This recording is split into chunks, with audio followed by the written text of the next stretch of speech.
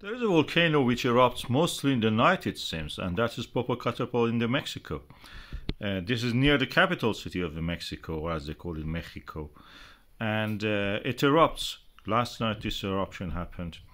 It's 5,400 meters, a little bit more than that. More than 5 kilometers, the magma has to rise that amount of it.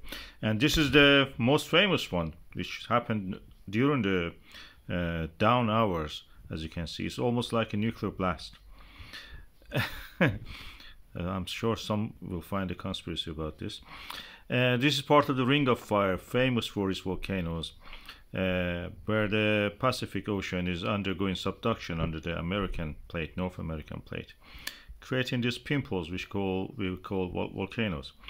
These are the slabs of the earth, oceanic crust going to the earth, rising up because they're wet, they have lots of water, they have explosive nature.